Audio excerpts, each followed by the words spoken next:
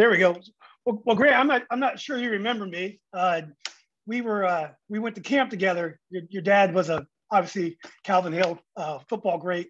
He was a pro at the NFL Players Association camp near Culpeper, and you were 6 years old. You were just following dad, and the camp was for 8 to 12. So you were definitely below the age.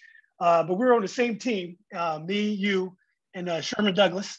And I don't know if Sherman ever mentioned this to you, but we won the championship that week. And I actually played against Sherman in high school. So we weren't really in touch, but at least, we recognized each other.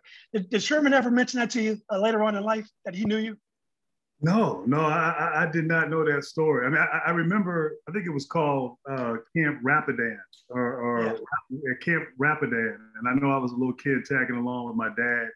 Yeah. And somehow I got put on certain teams and I was the young kid out there. But so I remember the camp. I remember there were like these, you kind of slept, it was overnight camp. And I remember the facilities. But I didn't remember Sherman Douglas. And that's funny. I didn't know that. And I've seen, obviously, having played against Sherman many years, but never heard that story before. So that's pretty funny. Well, I'm surprised he didn't recognize you, because we all knew that you were Calvin's son. So you probably wouldn't have recognized him because he was 4 years older than you. But I'm surprised he never mentioned it, because we all knew who you were. And you did really well. I mean, you were much younger than us, but you were as tall. You're probably only a couple inches shorter than me at the time. And we won the championship. And Sherman, every moment, was off playing basketball. He was not happy there that week. So anyway, yeah. That's funny. Yeah. Well, look, first of all, congratulations on the new job. I mean, you've had a busy few weeks. Yeah. No, thank you on that. And it has been a little bit of a busy time, but with the 3-4 weeks of March Madness, and then the announcement of USA Basketball, that had been in the works for almost a year, and it just so happened, though, the announcement came right during the Final Four. But no, it's great. It's fun to have many different roles and responsibilities, in and around the game of basketball. And I'm fortunate now, after my playing days are over, to still be around it, work in it, and have fun with the game. And so I feel like I'm lucky and honored and privileged to be able to do what I do.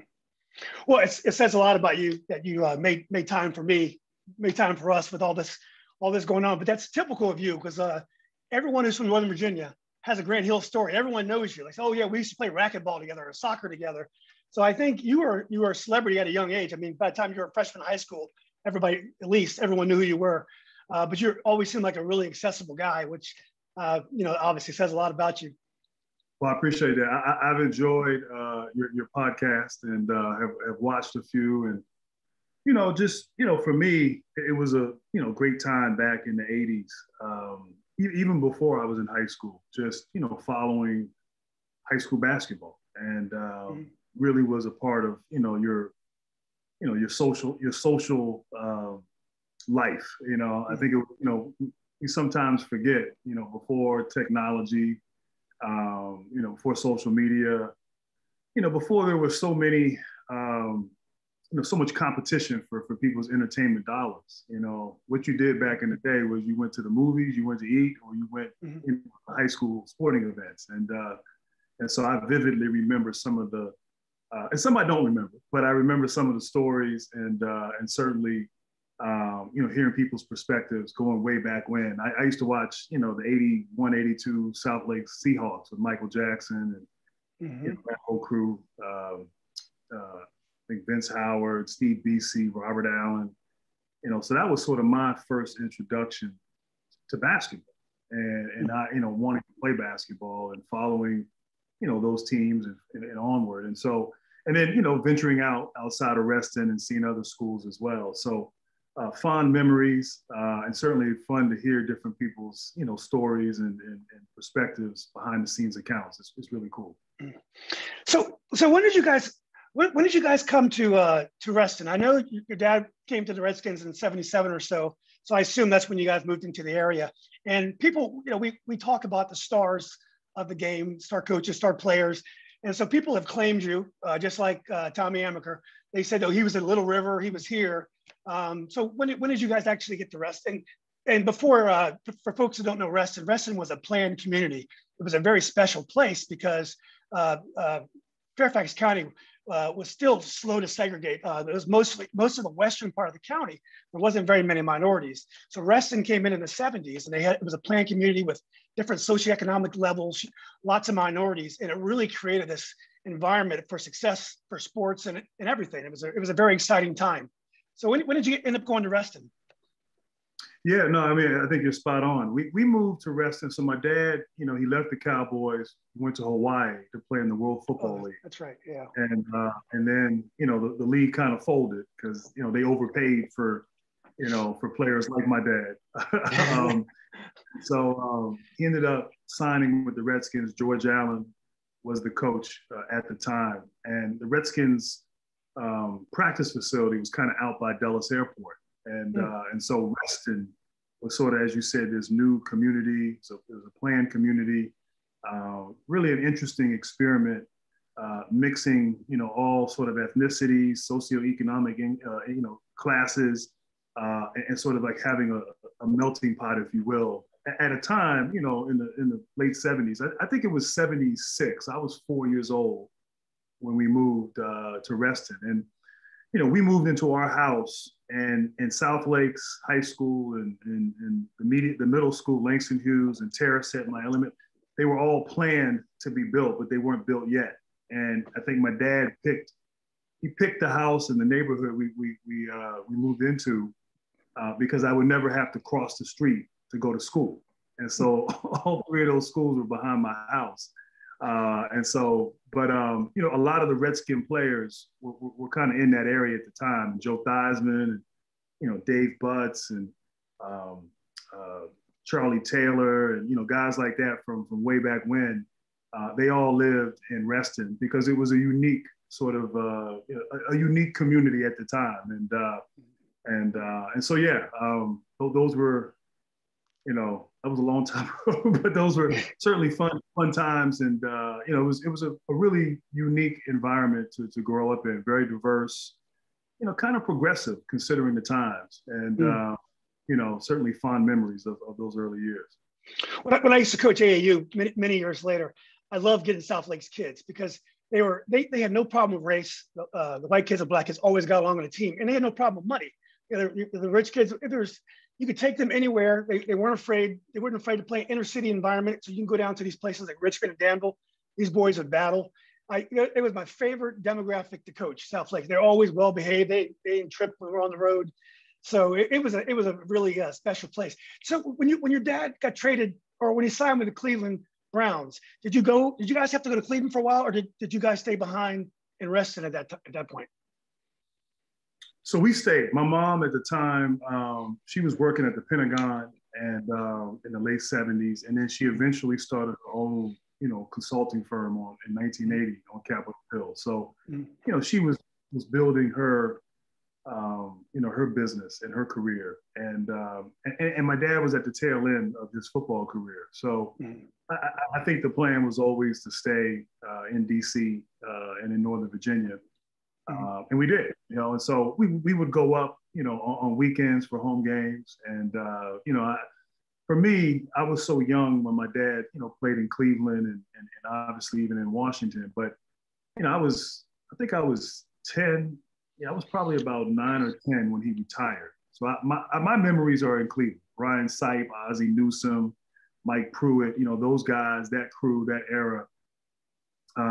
Being able to go in the locker room, just being on the sidelines, like all those times, those were fond memories.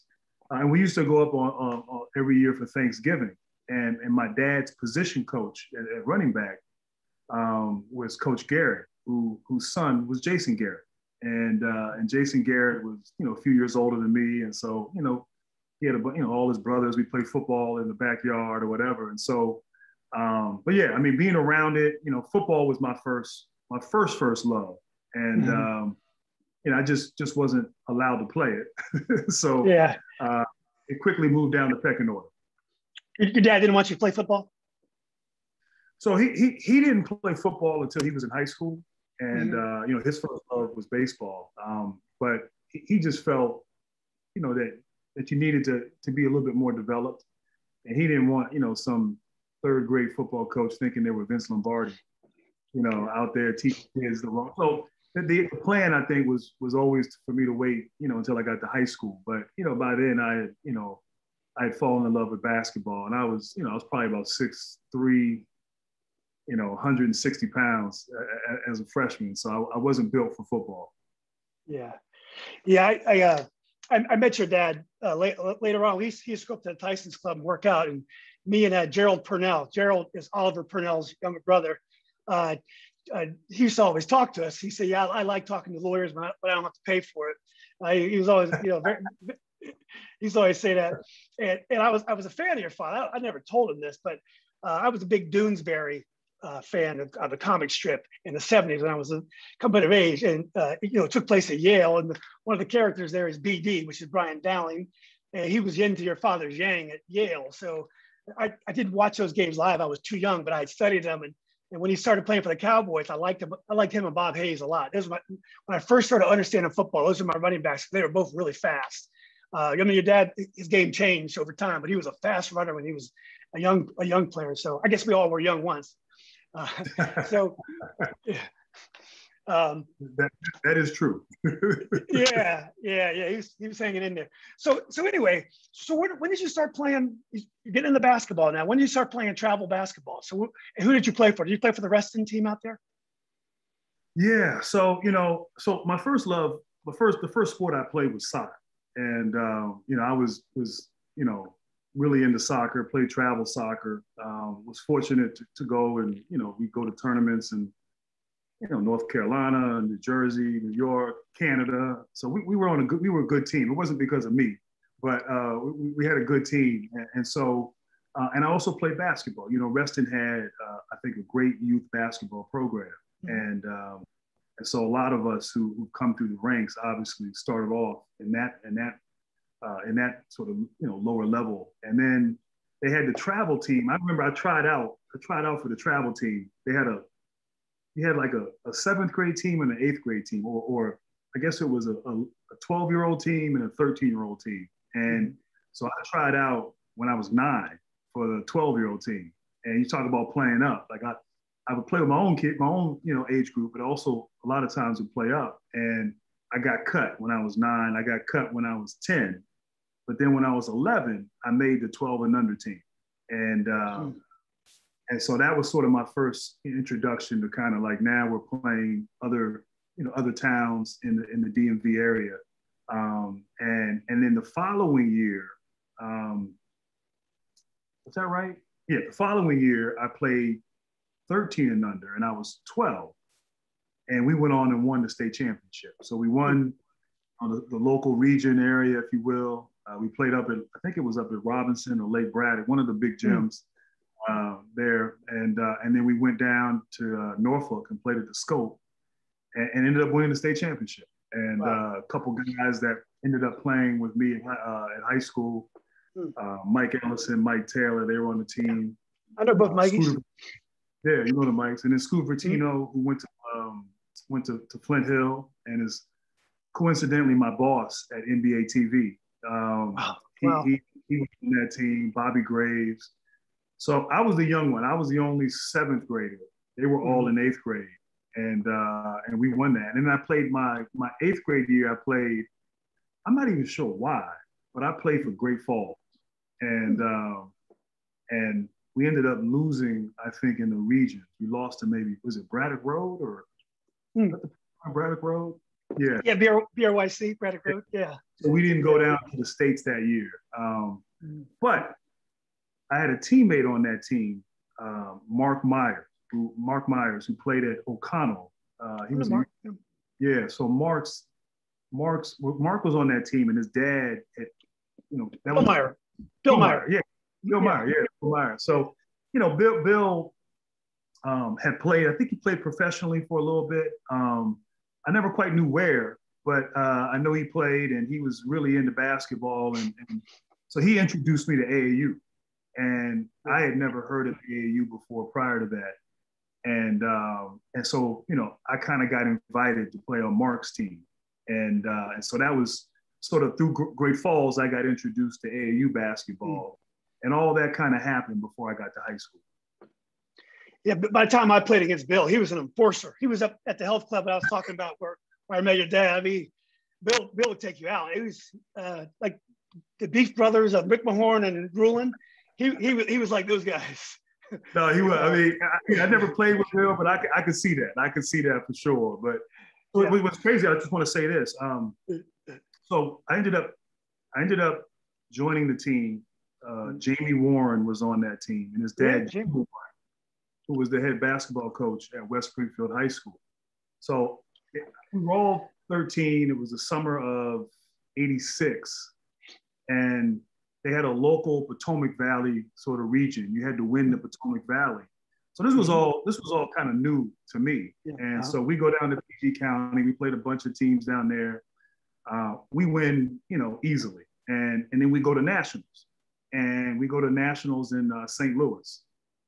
And first team we play, the Detroit Super Friends with Chris Webber, you know, Jalen Rose, John Leonard, you know, and you know, we played them, and they had the nice sweatsuits. They had the, you know, the box radio on the baseline during warm-ups. And we came out there and we blitzed them. We beat them by like 30. Is that right? And then we went on to win the national championship. We won the national champ. We beat Indianapolis Municipal Gardens. And so with Alan Henderson, he was on that team. And so that was, you know, that was a huge lift, a huge confidence booster, if you will, prior to, you know, entering high school. And now the interesting thing was all those guys were a year behind me in school. So I started high school at 13. I was young, and started college at 17. So sometimes I wish my parents had held me back, you know, and I might even, you know, but that was huge. That experience, you know, going through that, having that kind of exposure, and kind of measuring yourself against other top players who were, you know, my age, I think really kind of gave me a big lift before I, you know, entered high school. Yeah, nowadays your dad would have waited. I think you're like 6 days past the cutoff or something, like October. They would have waited and put you in the right grade, and then they would have held you back. They would have reclassed you, because that's what kids do now, you know. But you always played against guys older than you. I remember when you got to Duke, you were a real young guy. So and I was going to say Jamie Warren. He went to Robinson for a while. He was a big guy at a very young age. I mean, he was just buckets at a very young age. Jamie was like shaving in 7th grade. Like, I mean, he had a full beard, you know, and it's funny because Jamie was like 6. He was MVP that year in '86, and we won. We beat Indiana on a last-second play. Jamie had a layup, and we won the game. And Jamie was a man. And look, Paul Mashburn, Chris Webber, Alan Henderson. I mean, the list of all these guys who went on and played professionally, and I'm probably leaving out some. You know, Jamie was the biggest guy and the most physical guy there. Now, I don't know if he grew much since then, but at that time, he was a man out there and really good and really dominant. And his dad was an incredible coach. I mean, Jim Warren was, I mean, we were the best coach. I mean, we were running the flex. We had all different types of sets and offenses, and so my first introduction to truly great coaching was Jim Warren. Yeah, Jim, he was a very underrated coach, great coach. And, you know, Jamie was one of the hardest working kids because he knew he had to work on his speed. He knew kids were going to catch up to him. He'd be at Robinson with those sponge shoes that they used to have back in the 80s, like to work on your jumping ability. He'd work for hours by himself. And we did a podcast of the 91 Final Four. Quinn Harwood was on for South Lakes. And you can tell Jamie it still hurts him that he never lived up to that promise when he was MVP. You know, he talks about his basketball career with a lot of pain, and he made him really real. I mean, he's such an awesome guy, but he never got over that he blossomed so early. But you know, that's the way it is, right? That's tough. Yeah. So anyway, did you play from a very young age? Did you play in the perimeter, or did back then they put you in the middle because you're probably taller than most of the kids? Yeah, you know, I was always a fan of like big guys who could handle the basketball. And I remember when I first started playing, I was, the 7 and 8 year old league in Reston. We used to play at Hunters Woods Elementary School. I think it was on Saturdays. And, I was a big guy. I'd be inside, I'm rebounding, I'm posting up. And, at that age, no guard can get you the ball. You know what I'm saying? Like, it's like no one's going to get you the ball inside. And so, our team would just lose. We would, lose 23-2. And so I remember the next year, my dad said, when you get the rebound, just bring it up. Like, don't outlet it to the guard. Just get a defensive rebound and bring it up the court and try to get a layup. And I pretty much did that the rest of my career. And, and so, although I was big, I think early on, 8, 9 years old, I was able to get a rebound and then bring the ball up the court. And then the more you did it, the more confidence you got. And then, you play pickup ball. I mean, I played a lot of pickup ball. Nowadays, there's not a lot of pickup ball, not a lot of going to the park. No. It's strictly AAU, and it's individual instruction. And I think the individual instruction is good, but the one criticism I have of it is it teaches you how to play in a silo. And you're always sort of working on you. You're working on your stuff. You're working on your moves.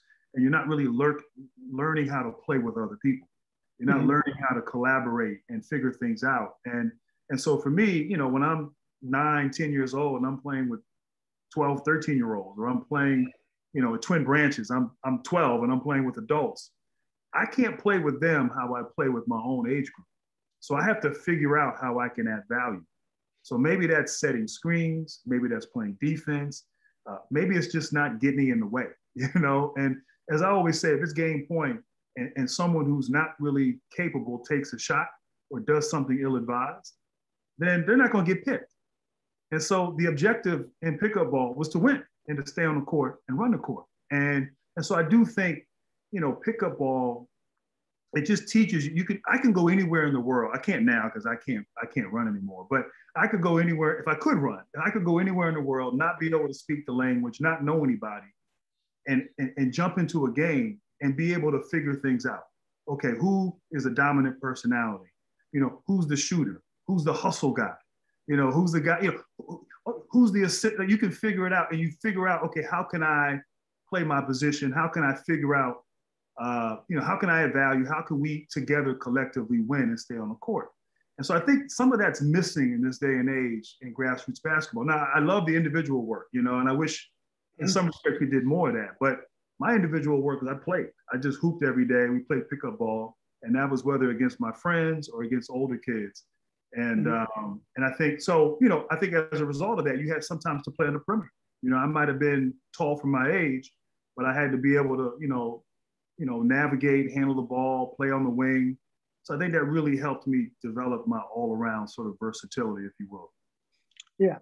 When you take pickup out of basketball, you take a little bit of the edge out of the game. When you go to your courts, we used to go to Side and Stricker, and sometimes we go to the one in Vienna, Nottoway. And most of the high school teams, we bought our 5. And, game point, it's intimidation. No one wants to leave that court. It's so much involved in pickup. And when you take that out of the game, it does take a little bit of the edge off the game. And the game becomes a little bit nicer, I think. Yeah, I mean, there's a gamesmanship. I love problem solving. Okay, I call foul. How are we going to resolve this? We can argue, we can do this, we can do that. We can, are you convincing? Are you able to, are we going to shoot for it? Whatever the case may be. But there's a gamesmanship. There's a, sort of the whole notion of, intimidation. Reading people's body language. And just survival. You're trying to stay on the court. You're trying to, and so if somebody's coming at you, and so I'll tell you a funny story. So because I was young, and I would always sometimes I'd get invited to play. South Lakes used to have open gym in the summer, and so a lot of times when I was in middle school, I might have been in 6th, 7th grade, 8th grade. There were 3 courts at South Lakes, and a lot of times I might be on the side court, playing with kids my own age. and then you might get picked to go, or they're missing somebody, so you go play on the main court. And a lot of times, it's really funny, because I was young, they would always have me like matched up with Christy Winters, and Christy Winters was, she was about 4 or 5 years older than me, and was a great. I think she was like Player of the Year in Virginia, might have been Player of the Year in the country. 6'4". No joke. Eric Scott now, who was one of my teammates. And so Christy give me the business. Like, she used to just kill me, and obviously I was a fan of hers. But pickup ball was huge. And I think it saddens me that you don't, I didn't go to Nottoway. I was insulated right in Reston. I used to go to Twin Branches. Right. Many times I would drive by there on an afternoon in the summer, years later, even as recently as 5 years ago. And I'm like, nobody's out there, nobody's playing. No. And it kind of saddens me because, that's where I learned how to play. That's how I learned how to develop a grit, a toughness, a versatility, an understanding of how to play, how to collaborate with others. And that served me well, throughout my career. As head of Team USA, are you going to try to encourage a pickup culture again, or is that something you're going to take on, or maybe that ship has already sailed? Yeah, I don't know. I mean, I don't officially start or don't officially begin until after this Olympics. And Jerry Colangelo is currently the acting managing director, but he's done an incredible job of just sort of reestablishing USA basketball as a dominant program internationally, and also I think bringing in a lot of young players in high school and sort of into the pipeline, if you will, and the various international teams that are out there. But we have an opportunity. It's always good to sort of press the refresh button and take a look and get a real sense of, okay, where are we? Try to anticipate sort of where things are going. How can we be best in class in all areas? So I never really thought about taking that on, but that's something that, but sometimes it's just got to be fun. Sometimes I always say you can do ball handling drills, and I think those are important, but do they translate onto the court? And be, learning how to do it with 9 other people and doing it in environments that are unpredictable, things you can't necessarily script. That's where I learned how to dribble the basketball, was actually doing it in those type of settings. And so I'm not trying to minimize the drill work. I think that's important. Right. There has to be a balance, I believe. And it has to be, I think it's. I'm sorry. I think it also has to be fun. I think sometimes these games and AAU and there's sort of this. We got to be successful at 10 years old, and we want to be on this trajectory to play in college or make it to the NBA. And then, the workouts, the individual workouts, which are incredibly impressive, but it takes the fun out of it. I think sometimes just going to the park and playing and having fun and socializing, we're missing that part of it, which I think is important in the long run. Yeah, the Brazilians and the Africans, and you're a soccer guy, they're the most creative players because they still spend time playing on the beach, playing on sandlot. And so they do things, the Europeans and the Americans are training like you're talking about in basketball, and do more of that training. It's all kind of organized, kind of sanitized. And so, they do drills in soccer to make you creative, let the ball run or something. Whereas, third world countries, the creativity is just part of the DNA of the soccer, you're right. And it's funny, I'm gonna skip ahead here, but one thing, Coach K, one thing that I respect and admired with Coach K, or many things, but he used to tell me, like, he'd say, son, you can do things I can't teach.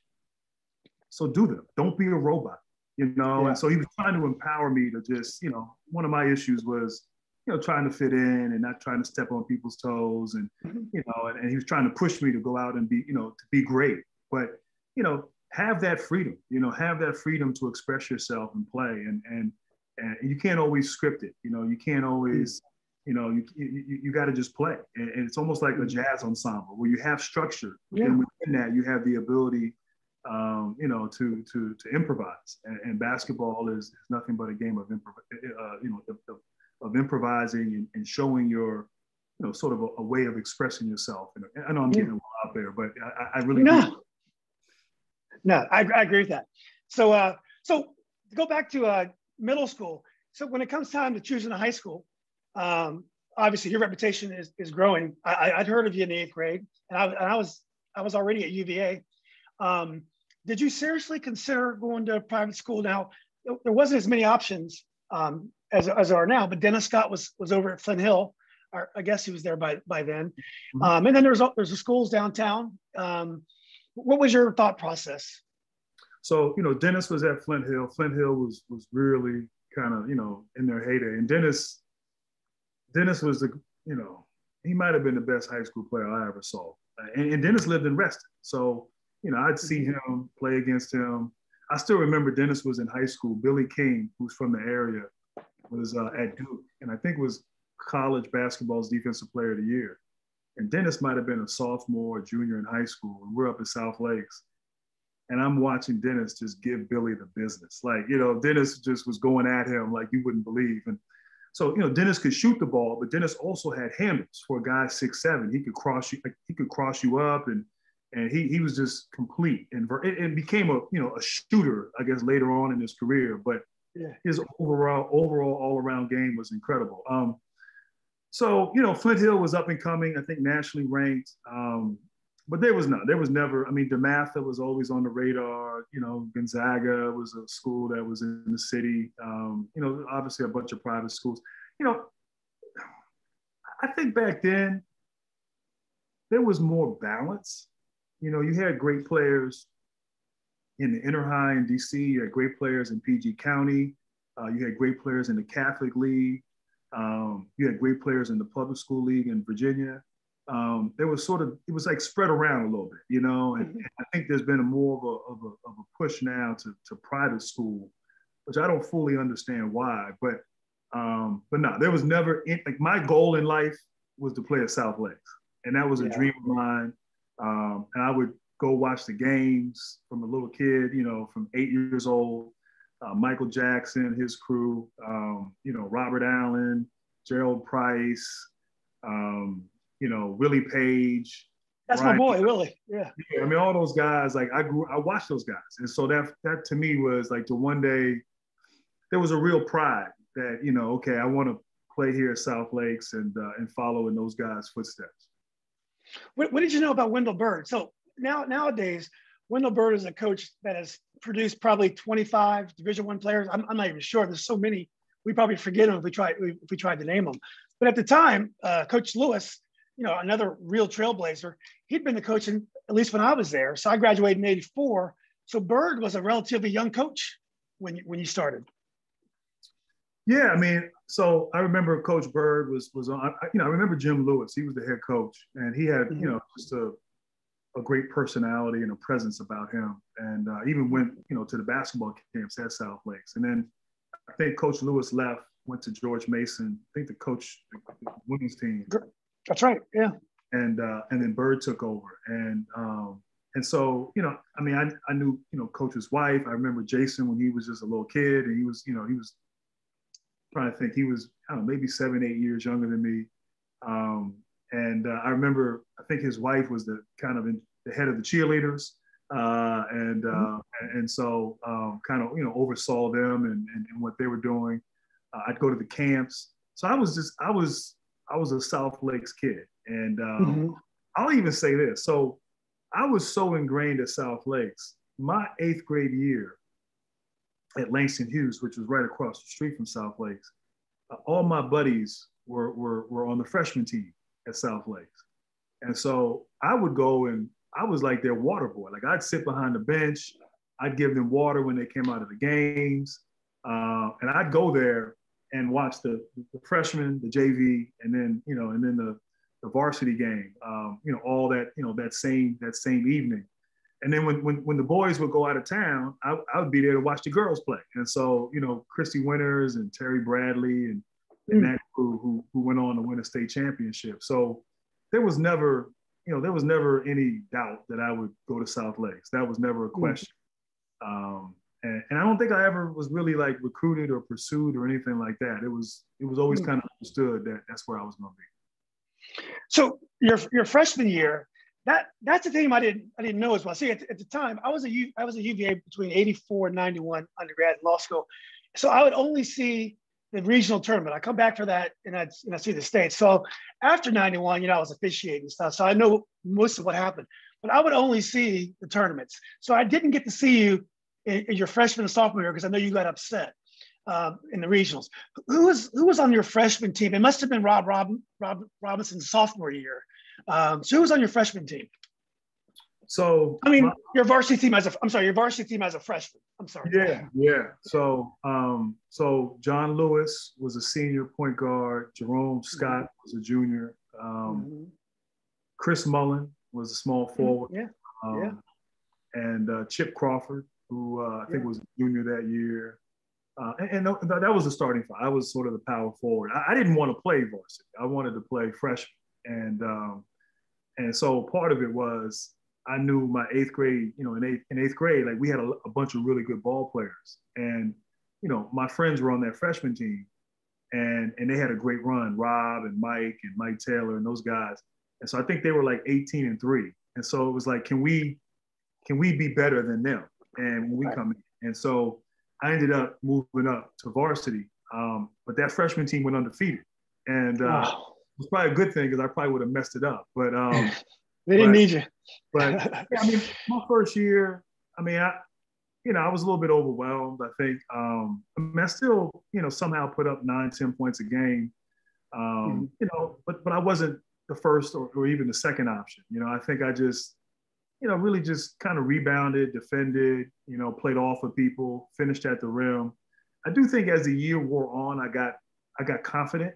I got better, had some good moments.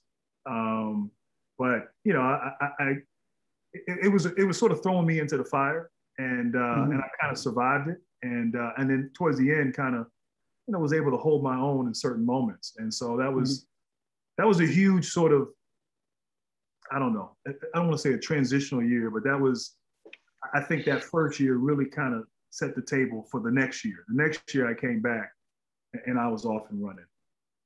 Yeah. So were you handling the ball as a freshman? Were you going coast to coast, or were you giving the ball to John? I don't think I took more than 2 dribbles at one time my freshman year. Yeah, I gave the ball to John or Jerome, and and just sort of played my role, played my position. And now I will say that really helped because then that confidence of playing and getting through that year, I think we were upset by West Springfield and Jim Warren. They beat us. I don't know if it was an upset or not. I know we won the Great Falls District.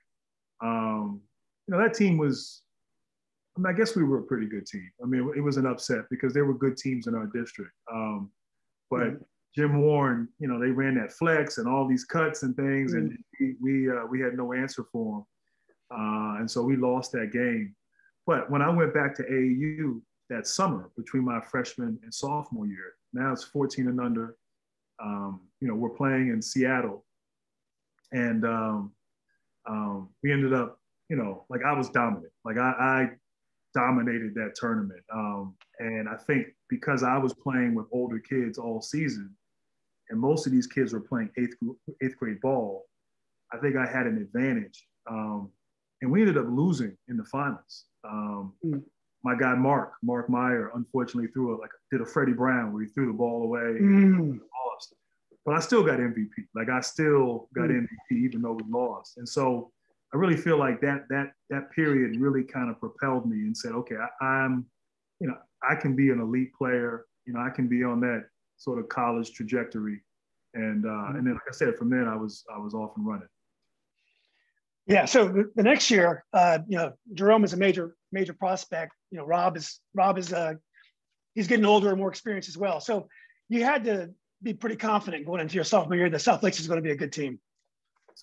Yeah. I felt like we had a chance. We had a chance to win. And I always feel like we have a chance to win. You always feel like you can win it all. And but I think having a season under my belt, having my own sort of personal development over the summer, Jerome, just continuing to get better and improve. And then, Rob now is in the fold and Mike and David Jones and that whole crew. who were now all juniors.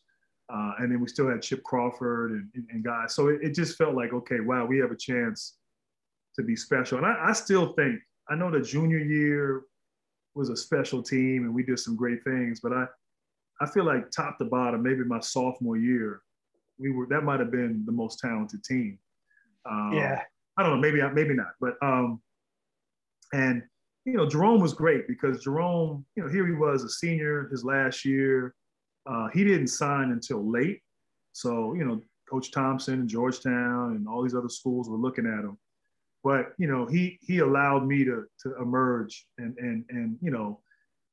be great as well, and he was one of my big supporters and always encouraged me, and so we both were, I don't know, 22, 23 a game that year, and I did start getting the ball and bringing it up and making plays and being an athlete, dunking and just doing a lot of different things out there. But Jerome was a great player, super talented. Yeah. I learned my crossover from Jerome. Like Jerome, Yes. the first person I remember who had like an in and out crossover. Yeah, it's different. I used to watch him when he was a sophomore and I was in 8th grade. I'd go home at night and be outside and on the street working on the crossover, trying to be like Jerome. Yeah. But that team was really talented, and we had some good players in the region. I remember Crawford Palmer, who was a McDonald's All-American. He was at WNL. Yorktown with, I think Daryl Armstrong, Terrence Knuckles, those guys were always good. So, Herndon was always a big rival of ours. And that was a fun group. And, unfortunately we lost again in the first round to Chantilly. And I remember Peyton and John Havey, I think, had big games. And, so that was disappointing. And, would have been nice to, kept hearing about Hubert Davis and Lake Braddock and that team. I never saw them play, but always hoped that maybe we'd get a chance to see them down the road at some point. So David Harris was over here the other day. He's a good friend of mine. He's an associate or assistant general counsel at SpaceX, actually general counsel at SpaceX now. And we've been friends for a long time. I met him and Mike playing pickup ball at UVA. And David said, this 88 podcast that you did, I want to let you know, we weren't crying in the locker room. I don't know what Russ Payton is talking about. So, we did the, David said that did not. I saw that. So Daryl Branch sent it to me. Daryl Branch, okay, first of all, and not to cut you off, I'm sorry, but I did that, and he said like we were crying. Like first of all, I don't even remember them being in our locker room. Like, and I'm not saying they weren't, but look, I have never cried after a game. Like in my last game at Duke, we lose in the finals, injury, season. Like I've never like been in the locker room crying. So I know he wasn't talking about me. I don't remember. There might have been disappointment and dejection, but I don't remember one like being in the same showers and all of that. I do remember they beat us, and they never beat me again. I made sure of that, but I don't remember but maybe it happened. Who knows? I don't recall that. Yeah. So I talked to Russ. I talked to Russ this week because I said, I'm going to talk to Grant. He said, they got us back the next year. He said, and they wanted to make sure they got us back next year at every opportunity. He said, Rob Robinson, nicest guy in the world. That dude turned your head. He would elbow you. He was so tricky. But you would leave the game beat up. And Rob was such a nice guy. He's smiling, never get any fouls called on him. He said, you make sure Rob Robinson knows he beat me up. He beat me up the next year. Yeah, no, Rob, and it's funny. Rob was and is a great guy. And Rob had. I didn't mean that personally. No. He was. Rob was physical. Rob, Rob was athletic. He was physical. He had swagger. He had personality. And he kind of, I don't want to say he was underrated, but he kind of just, I think with Jerome and myself, Rob didn't really. I don't even know if Rob started as a junior. I think Rob came off the bench, and I think that just sort of spoke to how good we were. But his senior year, I thought he really showed what he was capable of, and he was dominant. my numbers actually came down. I think I was at 22, 23 as a sophomore. I might have been 17 or 18 as a junior. And a lot of that was we were really deep. A lot of it was Rob. Like Rob was really talented, really good. And Rob would hit you, Rob, and be physical and talk trash and all of that. And so, but yeah, I think we might have played them 3 times, maybe 4 times that year. 4 times, yeah. Yeah, I don't remember. I don't remember those particular games, but I know we never lost to them again. And no. But they were, Coach Martino was a great coach, and those were some really talented teams. We made sure that we took care of business from then on. Rob reminds me of kind of a Harvey Horace Grant type of player. Kind of will slash in there. He could pop up and shoot, and he's very agile around the whole. He's not as tall as those guys, but that's what he kind of reminded me of, at least. So the next year the team is going to change dramatically because you got Jerome has graduated, and you got some speed coming in. You got Ellison, you got Michael Taylor coming in. You got Gibson. It was probably the smallest team you had at your time there. You and Rob are both tall, but it was a smaller team that year.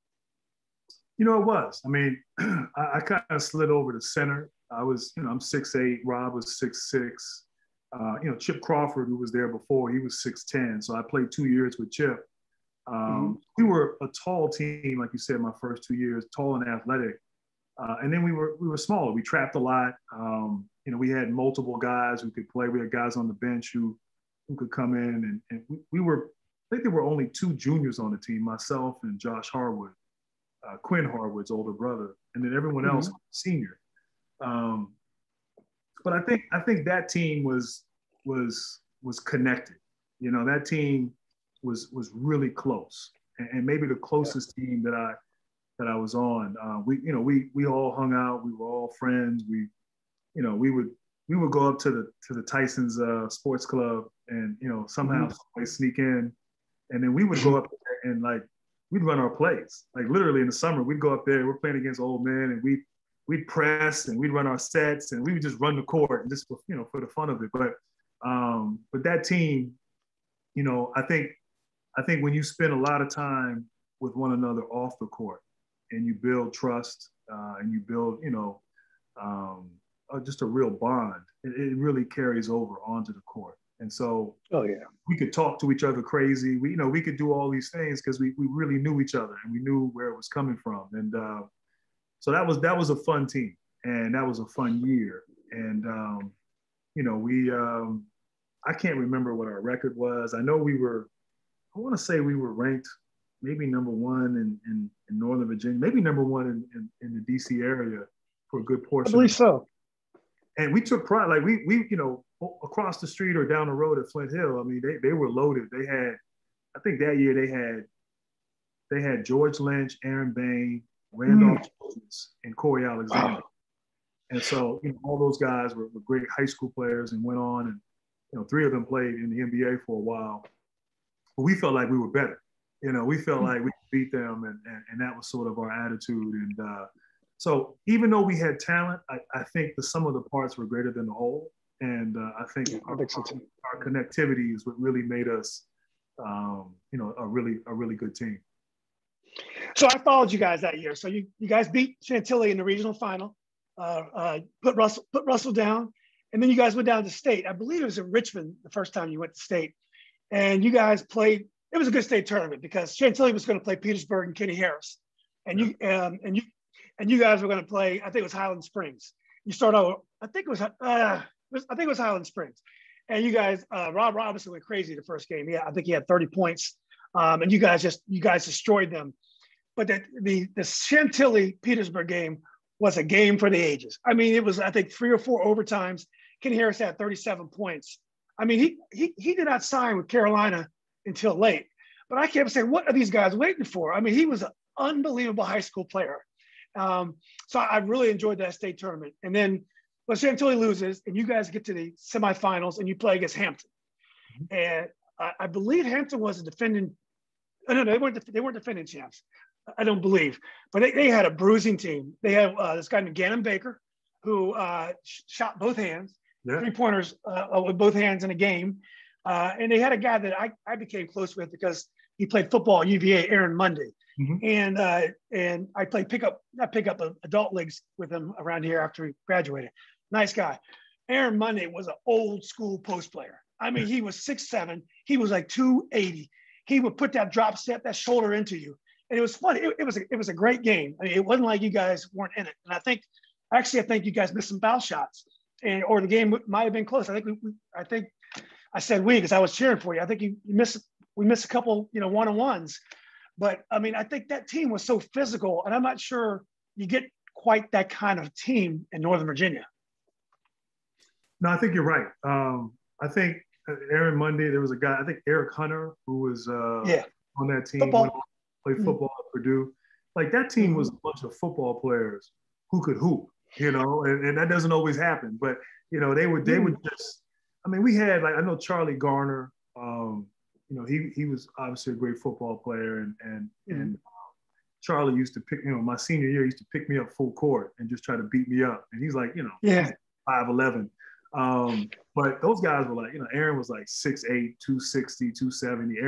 Eric Hunter. I mean, these guys were just, it was like, what's in the water down here in part of Virginia? And so I don't remember the particulars of the game. I do remember it was close, but I remember if Russell Payton felt like, he got beat up by Rob, like I felt like they were physically imposing, and we were all long and lanky, and we had a toughness about us, but they just, and I knew Gannon. I mean, Gannon I played with at camps at 5-star, so I knew Gannon and knew what he was capable of.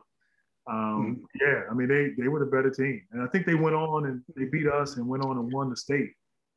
They won it, and so that was. But I remember that was a great team, and that was a tough moment. I think, just sort of coming to the realization that those guys, these were many of those guys I've been playing with since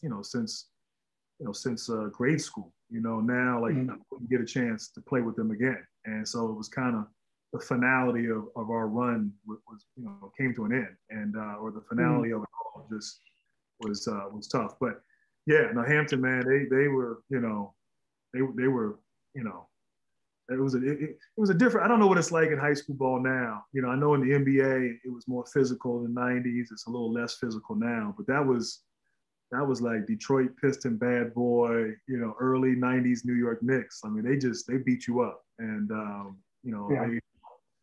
but they deserved to win. They were the better team. Yeah. Well, then the next year it's going to be 89-90.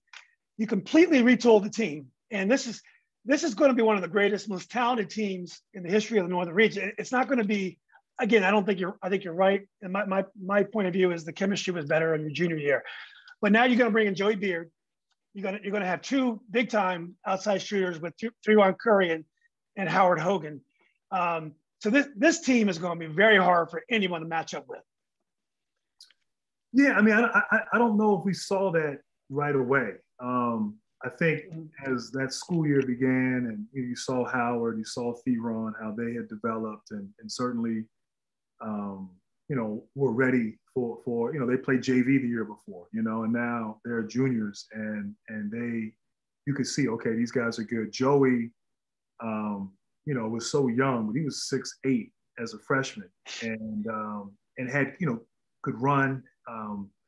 I went to school. His older sister was in my class, so I had known Joey since he was in kindergarten. And so I've known Joey for a long time. And but you could see, okay, Joey was emerging and had a chance to maybe do what I was doing. Play as a freshman, kind of learn the ropes, be a part of it, get better as the year went on. And then Josh Harwood was the other senior, and Josh. Oh, that's right, Josh. Yeah. Josh Quinn's older brother. Josh didn't play much his junior year, so. Four new starters, but, Theron was about 6'5", 6'6". Howard, we called him Had was about 6'3". So, and the 3-point shot, I think, kind of came in maybe a year or two before. I don't think it was there my freshman year, maybe my sophomore year. It was your freshman year, Your freshman year was the first year of 3-pointers. Okay, first. So like Had and Theron like became long distance bombers. Like they came in and had range. And I don't know if we ever really had guys prior to that who really shot the ball with that kind of efficiency from long range. And then we were tall. I mean, I was playing point guard. Like Wendell said, "Hey, I'm gonna put the ball in your hands," or Wendell, Coach Bird. And so I handled the ball, and so we were tall, we were athletic, we ran, we had good shooting. We had interior play. We had good balance. We didn't have a lot of depth. That was probably our one problem, but our starting five was as talented as any starting five. And I think as the year went on, Howard, Theron, they really emerged and came into their own. And then, Joey was getting better, getting stronger, more confident. Josh was a serviceable kind of role player. So it was kind of shaping up early on. Like, I think we went down to Myrtle Beach and played down the Beach Ball Classic. And, I think we won 2, we lost 1, but that was kind of like a litmus test for us. Like, okay, we're actually not pretty bad, and we're actually really good, and we got a chance to do something special this year. And the thing that was really difficult for teams to deal with South Lakes was the 1-3-1 zone, because you had so much size, and then they put you up top of that 1-3-1 zone, and you had Joey and we had Harwood as well, and you had Howard and Theron are athletic guys. So that zone was very difficult for teams to manage. It was. I mean, one of our greatest strengths, I think, that year was our length. And we could shrink the court a lot of times, particularly whether it was a full court press or that sort of 1-3-1 zone, or even, a 2-3. I don't know if we were a great man-to-man defensive team. I thought the year before our man-to-man defense was better, if I'm recalling correctly. But that zone, we got our hands out and extended.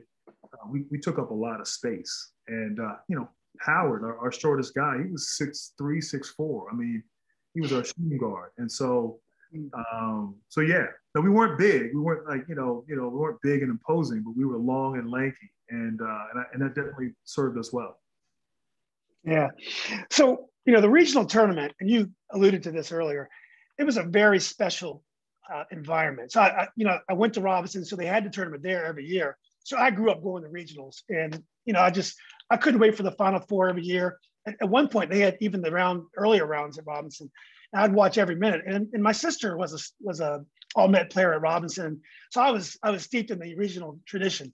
And we have 6,000 people there, and I don't think the crowds were ever bigger than it was when you were there. It had the atmosphere of a Mike Tyson fight when you guys would come onto the court, 6,000 strong. So I remember the regional game. It was electric, and you guys were going to play Stewart in the semifinals. And as you said, you mentioned Charlie Garner before. Stewart had 2 incredible guards. Charlie was an incredible athlete, but a good guard. And Donnell White was just a tremendous point guard, great passer, long range shooter. And they had a guy named Walter Wright that could just fill it up. So this is a very, very exciting matchup. You got a really small team against a very tall team. And they jumped on you guys early. I mean, they got it by 12 points in the second quarter. And I remember saying, is this going to happen? And then right before halftime, Theron went crazy. And I think he had like 3 or 4 3-pointers right before the half, maybe the last 2 minutes. So you guys go in the locker room, and I'm sure it had to be relief. Do you have any recollection of that game? I don't remember. I mean, I know Darnell. I played against Darnell many, many times, and he was. Oh, you did? He was really a great point guard. And I might have even played against him back when we were, select basketball back, before high school. So I think he was an underrated kind of guy that people don't. When we look back and talk about great players in Northern Virginia, people. Well, maybe they do remember, but I always thought he was really talented. And then, Stewart. They were little, but they were tough and they were strong. And I remember like Charlie Garner, he was a tough matchup because even though he was little, he would get under me, and he was quick enough to move his feet, but strong enough to where I couldn't sort of physically impose him. And so I didn't post up a lot. I kind of just, played with the ball and tried to drive. And so he was hard to get by. I don't remember the game. All I remember Theron. Theron might have had 30 or 35 or something. Some Yeah, big. yeah, And, big. but I don't remember. I don't remember the particular. I don't even remember getting down like that. I'm sorry. Yeah. I don't remember all the details, but I remember obviously we won the game, and but that was, you know, I think I think it was sort of an example that exemplifies sort of the season, how guys just got better and got, you know, throughout the course of the year, and kind of came. I even think Joey had some really good moments, either in that game or in the Final Four. And to think sort of where Joey and Theron were at the beginning and how they grew and developed and evolved, you know, was a credit to them, credit to Coach Bird, and, you know, just kind of where we were, you know, as a team, where it wasn't a one-man team, you know, it was a collective group. And so, but I remember after that game, like Theron like went off. Like he was always a good shooter, but like now instead of making 2-3 3-pointers in a game, like he might have made 5 or 6, 7 3. I mean, he got really, really hot at the right time, and thankfully he did. Yeah. So, well, we do polls on our group, the Nova Legends group, and, you know, voted one of the greatest upsets in Northern Region history. Maybe it was the number one, was the Wakefield game. And, you know, it was an unbelievable game, great matchup. They had Kenya Hunter, point guard, current assistant coach, I believe, at UConn. And they had Travis Spencer. They had a nice team, and they had the way they played the Louisville high-low game. And they would pound the ball inside. So it was going to be an interesting matchup. Going into that game, I mean, obviously you're always confident, but did you think Wakefield was on your level going into the game? You know, I'm trying to think. I think we played them the year before. Maybe did we? I want to say we played them the year before in the regionals. Yeah, you may have. Yeah, man, I can't remember. But we definitely had played them a number of times. You know, I think we even might have had a jamboree or some sort of scrimmage with them my junior year. So I knew Kenya real well, and that team. I think at that point, yeah. I mean, I think at that point, you know, you realize that when you try to advance, there's always going to be that like one game where, you know, you gotta show some grit and some toughness and sort of overcome. And, you know, maybe that was that Stewart game where, you know, as you said, we get down, we come back, we win. Okay, we got that one, you know, if you can win in a tournament while playing bad, you know, because you're going to maybe have one of those games. And so I think we were, you know, respectful, but also confident that you know, we played our game, you know, that we could beat them, you know, and so I think, you know, I think we felt that about everybody, you know, at that point. I mean, I think we felt that we could beat everybody. And so clearly we were wrong, you know, and I did see the episode where they talked about it a little. Well, yeah, did they have an episode, or was that might have been? That's Buck and Tony. Tony's the coach, current coach Wakefield. Yeah, Tony played at WNL, though. Tony played at WNL, right? He played WNL, but he coaches the Wakefield. But they had an episode about that game. Yeah. And what is it? Is there something in your contract where Tony has to be on every episode? Yeah. Tony is great. He's great in front of a camera. I mean, he just got that personality to him. He's good. Yeah. And I knew Tony back in high school. Tony used to come up and work my camp in Detroit when I was up there in the 90s. So I'm glad he's doing very well and had great success. But no, that Wakefield team was tough. They were experienced, well coached. I want to say they played a lot of zone in that game, but I can't remember all the details. But now that was, you know, back then they took 2 to the States, and so that's right. You know, you were short of going, but I think we obviously wanted that regional final.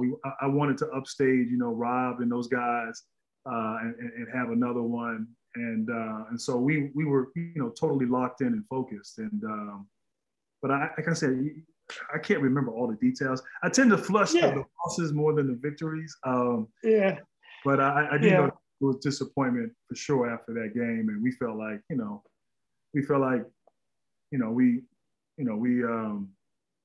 they got us. We didn't have our best moment, and that unfortunately happens. Yeah. Well, anyway, I know, so I don't tax your memory too much. You guys get to the States, as you said. It's in Williamsburg, and you guys play Potomac. And I did a podcast with Coach Hayes, great guy, great coach. And I think it was one of his first couple of years of coaching. They had B.J. Hawkins, and they said they got up on you guys in the first half. But again, you guys came roaring back. I think you won pretty easily. The second game, though, here's Hampton all over again. So you got Gannon Baker and Aaron again, and then they have this guy Lonnie Mann, kind of big bald guy. And again, it was the same thing. You guys, they just kind of beat you up again. No, they did. They did. I remember. Yeah. I want to say I remember there was. I remember. I remember this. I don't know if it was at halftime. I think it was at halftime, and guys couldn't figure out if Gannon was like right-handed or left-handed. And I remember we were playing the zone, and Gannon just he would go to the one side of the court and was just knocking down threes left and right. I remember that. Like I said, I don't remember all the details, but they were, I think one of our advantages up until then was that we were big and athletic, and it felt like they were bigger and more athletic, and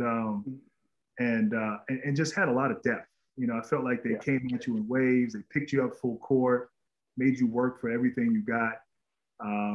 And so, I know I had a decent game, I guess, maybe a good first half or a good second half. I can't remember, but it was probably one of the first times that I think we played a team in Virginia where it was like, okay, like they're just as good, if not better. Wakefield, like you said, it was an upset. We felt like we were better than them. Were we overconfident? Maybe, maybe not. They won, which very deserving. But like that was like that game. It was like, okay, like we got to strap it on because this team, was just as good or if not better. And they showed it. They beat us. But they were physical. They were physical, and they had been champions. And so they had a lot of guys back from that team. I just feel like there's a know-how, there's an understanding, there's a confidence. Yeah. When you've won it, when you as a core group have gone through the fire and come out, and now you bring a lot of that group back. And for a lot of us, this, other than me, I guess it was sort of the first time on that stage. But we didn't get the job done. They did. That still haunts me more than the Chantilly laws. Like to lose to the same team twice in the state semifinals. That's something that you could go back and do one thing or two things. From my high school years, it would be to go back and replay those games. This is what is amazing about the great athletes that I've talked to. Even the ones that have gone very far, they still remember the high school losses. It's just amazing how those games stay with them. No matter if they play in Europe and the NBA, travel the world, those high school losses stick with them. Yeah, no, I mean, it does. I think, I can't speak for everybody. I think in general, whether high school, college, NBA, I think for me, the losses hurt more than the wins feel good. Like the loss from the feeling of dejection of a loss is greater than, the excitement from a win. And like later on, we won 2 championships in college. The disappointment of losing in the finals my senior year is greater than the excitement of winning those first 2. So certainly applies with Hampton and like I said, I've seen Gannon, and all the great things that he's done, and I still look at him sideways because his teams beat ours, but it is what it is. Yeah. Well, so you end up, at a little college that they call Duke in North Carolina. You end up going there. I know Georgetown was in the mix. I know UVA was in the mix, and I think North Carolina was in the mix. Why did you choose Duke? And Michigan. Michigan was in the mix too. Big. Like I said, I was a fan of guys who were versatile, who were tall. So I was a big fan of Sean Higgins who was on that 89 championship team. And then up at the Tyson Sports Club, met Ramil Robinson. He was up there one time. And so I might have been a sophomore or junior in high school. But anyway, those are the 5 schools. Grew up a Georgetown fan. Everybody, I think in DC was a Georgetown fan back in the 80s. Michael went to Georgetown right after South Lakes. We ended up getting Georgetown season tickets in part to follow Michael, and that started their incredible run, which led to a championship in '84. The first game I ever watched, college game, was the Georgetown Carolina game in the '82 championship. And so kind of from that moment on, I followed those 2 schools, and both of them had great runs, from that moment on. And so those were the schools that I kind of favored. Obviously, Duke kind of was emerging. Tommy Amaker, Johnny Dawkins, was familiar with, Johnny at Mackin, Tommy at W.T. Woodson. And so watching Duke, get to the '86 finals right when I was entering high school. So that Duke kind of was, gaining some momentum. And then, Virginia, Ralph Sampson, and a lot of people, from South Lakes went to Virginia. Virginia, actually, you may not know this. So Virginia was in the mix. I'm not sure I would have gone there, but so all of my buddies, all my friends from high school went to Virginia. Girl I was kind of, was dating my junior year, like right going into my senior year, she was going to Virginia. She was older than me. I was down there for their freshman orientation, and in Mike Ellison's class. I was down there that whole week. I was at Virginia all the time. Virginia, I think, and correct me if I'm wrong, but I think they announced in the summer of '89 that Terry Holland, who was then the coach, the upcoming season was going to be his last year. But I think that's right. Yeah. I don't think they announced who his replacement was going to be. And so when I'm making my decision in September of '89, I don't know who's going to be the coach. And so I almost feel like Virginia eliminated themselves. And I remember I was at UVA for like 2 weekends in a row. Then I made my official visit to Duke the following weekend, committed to Duke, maybe like on the Wednesday or Thursday afterwards. Then I was back down at UVA that next weekend. So wow. I was at Virginia a lot. But Duke, it really became Duke, Carolina, and probably Georgetown. And those were the 3 schools. And I think, I was a huge Dean Smith fan, loved his program. With Coach K, there was just something about Coach K. He was having success. He was getting to the Final Fours. And as we began to get to know each other and the recruiting process, he has a lot of strengths, I think, that are reasons why he's had great success. But his ability to connect with people and his ability to get you to believe and buy in is just incredible. And so like he recruited me. I think other schools maybe recruited me, recruited my parents, the whole, like he recruited me and just made me believe that, okay, wow, like if I come here, this will happen for us, this will happen for me. And, pretty much everything he said ended up happening, it was just the right fit. He's an incredible coach, an incredible leader. He's a relationship guy. He knows how to make, connect with each individual and understand each individual is different and what that person needs to be successful. And, Leitner, Hurley, Brian Davis, Thomas Hill, all different individuals. And then of course, Tommy Amaker. Tommy Amaker was, he was an assistant coach. He was sort of the lead recruiter. And I was a big fan of Tommy and, Billy King, who's from around the way as well. Actually, there's a real healthy pipeline of North Virginia DMV guys the Duke program. I mean, Coach Johnny Dawkins, Tommy Amaker, Billy King, a lot of guys came through here. But yeah, I mean, it was the right fit, and I knew. And I didn't take any other visits. I didn't go visit Carolina. I didn't visit Georgetown, and it felt right, and it ended up being right. So I was doing research on the Parade All-Americans from the Northern region and also Virginia, in the history of Northern region basketball. And, I realized that you were third team All-American Parade All-American, and there's 10 players per team. So I thought about it for a while. I said, that means there was at least 20 players that they was more highly rated than Grant in high school. So I went through those 20 players.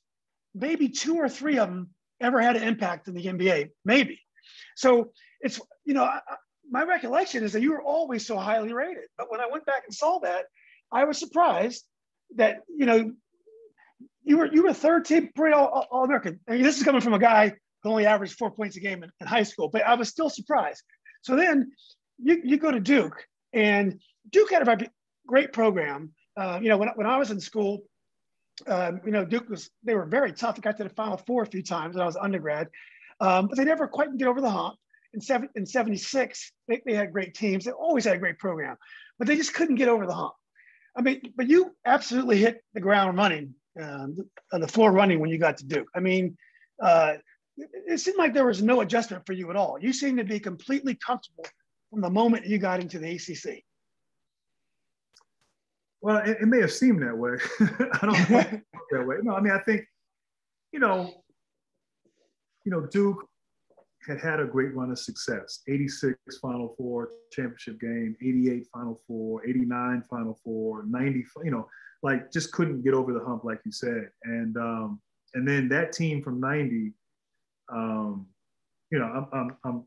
writing a book, and I don't want to give all the stuff away, but the moment when, our first official sort of team meeting, the first day of school, and this year's team, the 90-91 team, my freshman year, were all assembled.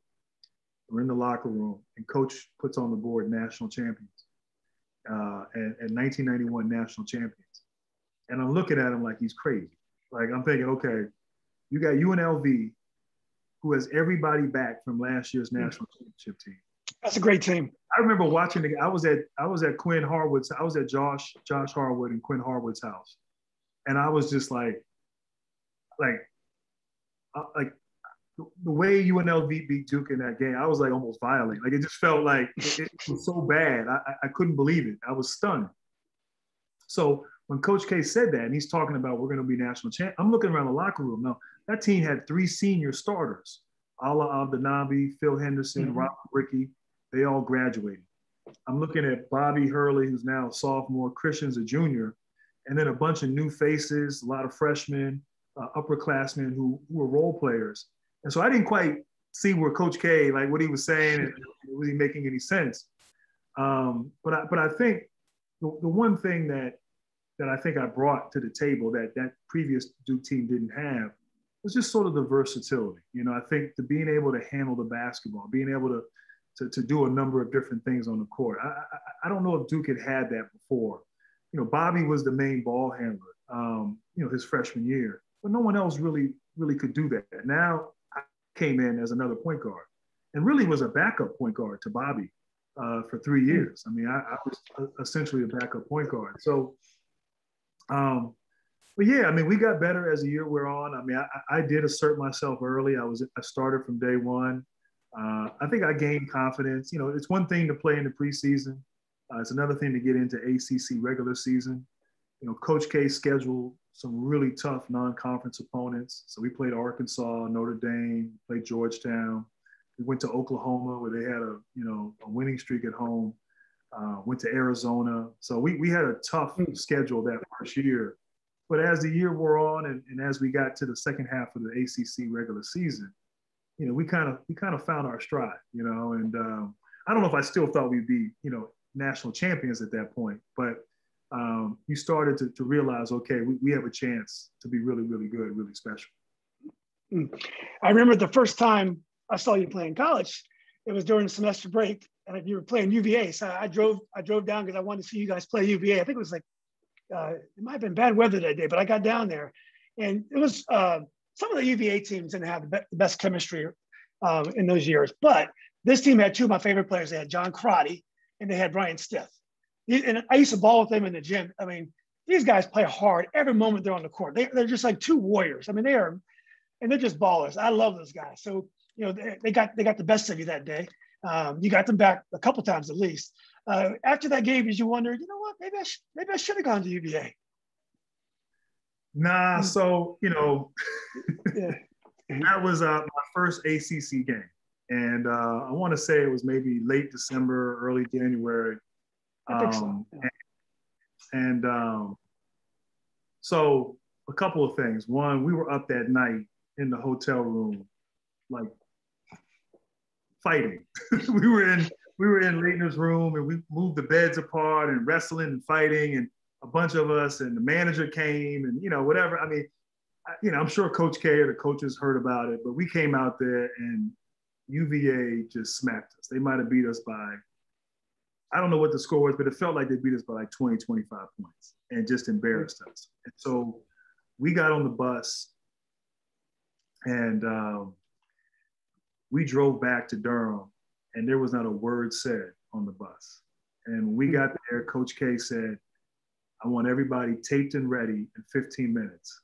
And so we got off the bus and we practiced. And it was the worst practice that I ever had in my 4 years at Duke. And if the offense scored, the defense had to run. If the offense scored, they had to run.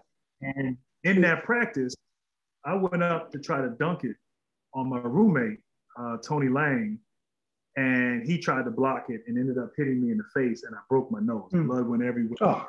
Oh, geez. It was a long day. It was a long day. Eventually had to have surgery on it, wear the mask and everything for a couple of weeks. But, one thing I didn't know at the time, and I know I'm getting off subject, but I guess there was and maybe you were at UVA at the time, but there was an ACC game, maybe ACC tournament game where Duke played against Virginia. And Virginia beat Duke by like 40 or 50 points. And Ralph Sampson was there, and that whole, those great teams. And I think Johnny and those guys were freshmen, Johnny Dawkins, Mark Allery, Jay Billis. And I've heard John Feinstein tell this story. So afterwards, Feinstein and Coach K and a few others go to a Denny's. And I guess, Feinstein raises a glass of orange juice and to toast, like, here's to forgetting this night. And then Coach says, no, here's to never forgetting this night. And so from that moment on, Duke never lost to Virginia. And I might be wrong. I want to check that. But I think from that moment on, like, Duke had an incredible run where they did not lose at all to UVA. And then, of course, we lose this game, and we lose by 25. Yeah. So Coach was mad. And but it really kind of – it really was an eye-opener for me. It set the tone that, look, ACC basketball is competitive. Teams know each other. They're not intimidated. They know each other's style. We had some good wins prior to that, but now, you have to roll up your sleeves and really kind of get dirty and play with a little bit more toughness. And so, that team was learning and growing and trying to become what it was going to ultimately become. But that loss played a role in that because it really just sort of forced us to, like, okay, we're not there yet. And we got to get back to establishing who we want to be and how we're going to play. And what we did against Virginia, that didn't cut it. Yeah, as a UVA guy, we hate. You might have heard me tell Tommy this, but we hated UNC and Virginia Tech. Tech was a great basketball program before the 80s. They were really good. So that's who we hated in basketball. We didn't hate Duke. Duke was not really on our radar. The guys that played at Duke were really good dudes. When I was there, they had Tommy and they had Johnny Dawkins. Well, like, there was Dan Mahar was a little colorful before, but generally the Duke players were cool. But when you got there, you were playing with some characters. So you had Abdelnaby. The crowd wouldn't like him so much. And then, Leitner and Davis, they really didn't care whether people liked them or not. That was just kind of like their thing. And it was just so funny how in my 7 years at UVA, also with your success, I'm sure that didn't help us like you guys anymore. You went from being, just a team that, hey, Duke's a pretty solid team, to being like absolutely notorious in those 7 years. It was crazy. Yeah, that's interesting. I mean, I think that's accurate. I don't know. It's interesting. I think I don't know if we were so insulated or, I hate to use the word bubble in this time of COVID, but like in a little bit of a bubble in a way, because obviously now, I mean, there's documentaries and, we talk about, what people thought of Duke and the perception of Duke and whether they loved or hated Duke.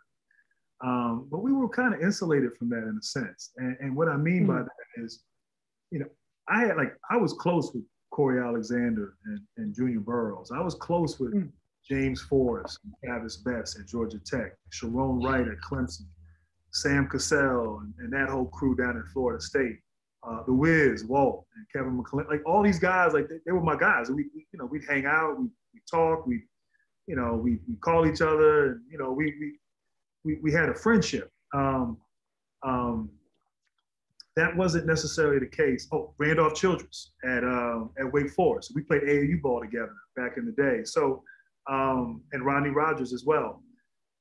We just didn't like Carolina. Like that's who we didn't like. And Carolina, when I got there, I felt like, it's kind of like living with the enemy.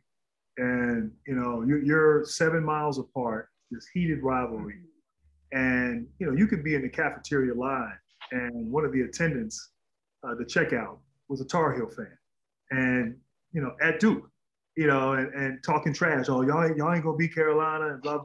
And so it was fun, it was great, but it was a rivalry. And one of the things that was interesting, and I kind of regret, but Brian Reese, who was from New York, went to Carolina. He and I were in the same class, and he and I were good friends. I'd been up to see him hang out in the Bronx. He had been down to Reston. Actually, one time he came down and he and Chris Webber were at my house. We were all in high school. I'll save all that for my book. But so we get to Duke. I get down to Duke and I go over to Carolina for a freshman orientation party. And I see Brian, he sees me, and we don't speak. And we literally didn't speak for like 4 years. And wow. And one time he came by our apartment my sophomore year, and I think he was trying to extend an olive branch. And Tony Lang was my roommate. And I remember Rodney Rogers he's from Durham, so he was at our apartment. And Brian came over, and he was there for like an hour or so. But it was just like, why is he here? Like, what is he trying? It was, instead of reciprocating, it was just kind of, sort of questioning sort of his intentions. And so I say all that to say, like, that was the extent of our rivalry. But, I don't know, like I always felt, yeah, okay, when we went places, we got booed, and a lot of that was towards Christian, who I thought embraced it. Like Christian, I thought he like enjoyed playing this like, wrestling villain character.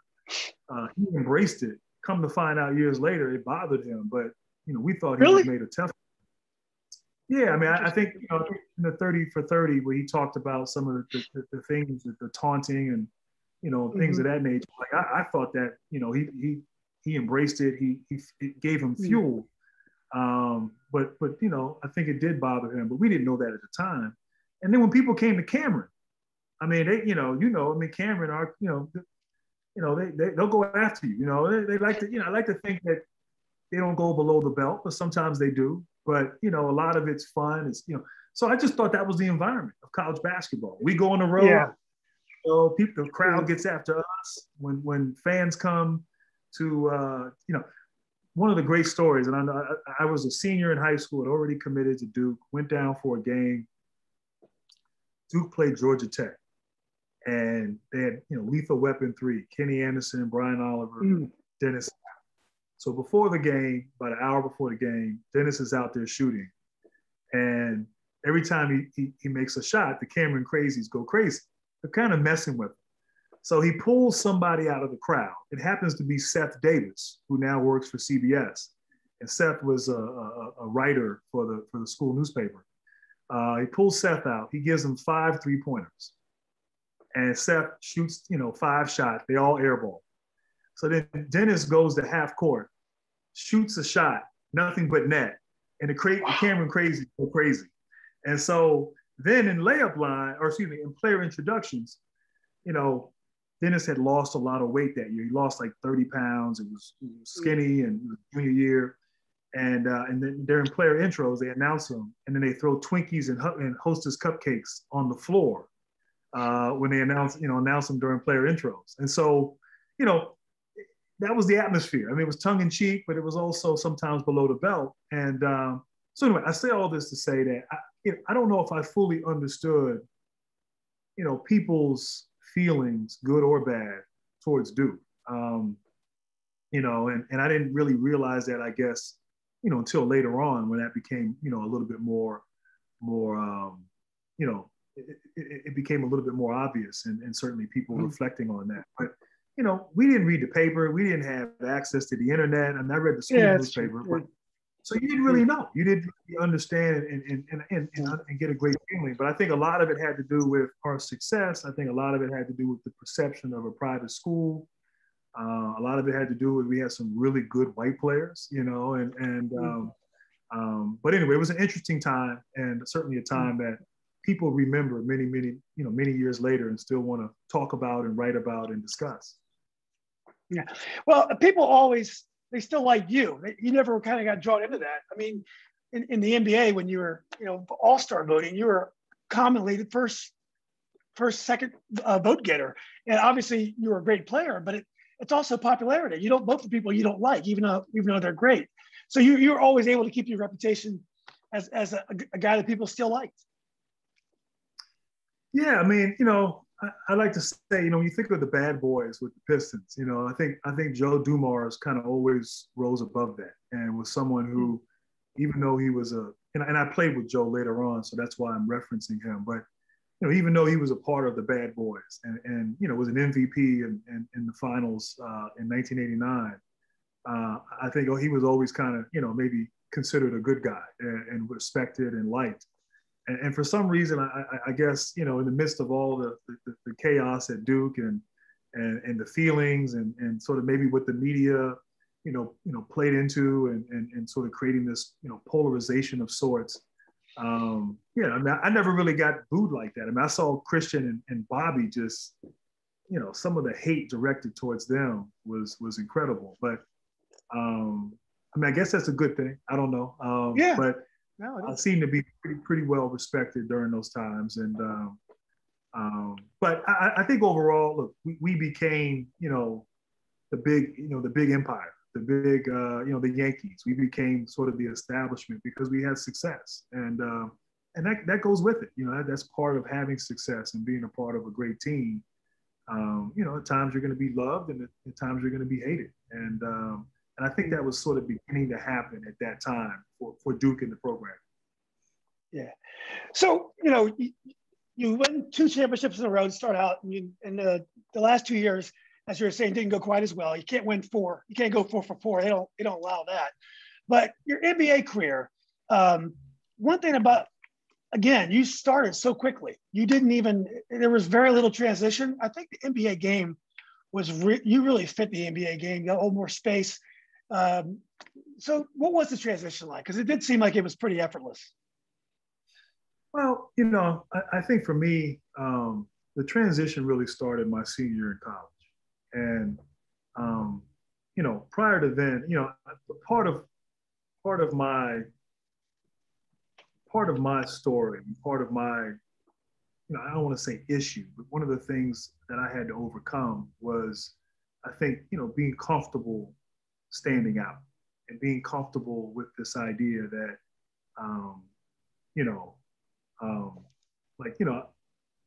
I'm not one of the guys. I have talent, and it's okay to embrace that talent and really stand out and separate myself. And I thought my senior year, there was no, back then there was like a pecking. Obviously, it's a one and done culture right now, but back then, the seniors, you deferred to the seniors, and the seniors took on the personality and the responsibility of the team. And so my senior year, it was on me. And so I had that responsibility of not just being the best player, but also leading the team. And I developed a good relationship and trust with Coach K that year. And so I think that year really gave me a good foundation and a confidence where you come in now as a lottery pick. There's an expectation. There's an expectation where you can help turn around a franchise. And so a lot of that came from that year. But Detroit had won 20 games, really kind of in the midst, really bottomed out, I guess, in the rebuilding process. Isaiah Thomas had just retired. Lambeer had retired, the year before. Joe was still on that team. So it was a transitional moment for that franchise. Lindsey Hunter, Alan Henderson had been drafted the year before. So I came in and, right away, had success. I mean, I remember my first game, we played the Lakers opening night and, 25, 10. I mean, I put up numbers and, one of the things that really helped me was Quinn Snyder, who at that time, he played at Duke, obviously coaching now with Utah. But Quinn had been an assistant coach prior to my senior year. And he was coming back to Duke to be a grad assistant. So we played a lot of pickup ball at Duke, that summer before my rookie year. And back then, I used to handle the ball like Magic or Steve Smith or any big guy who kind of used their body to shield the ball from the defender. But in pickup ball, I would, bop, bop. I'd come downhill and cross you up and, try to be like Isaiah or try to be like Chris Jackson or, Tim Hardaway. And Quinn used to say, hey, why don't you play like that in the games? Like you can do that. You can come downhill at people, in and out, crossover, whatever, and get by. You don't have to play with your back to the defender. And so I remember taking that in.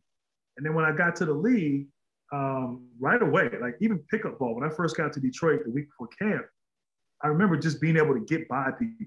And so I think that confidence really gained. I don't think there were a lot of small forwards at that time who had handles. You had guys who could handle the ball, but a guy who could come at you and make a move. And so, so that really kind of worked to my advantage, I think, in part right away.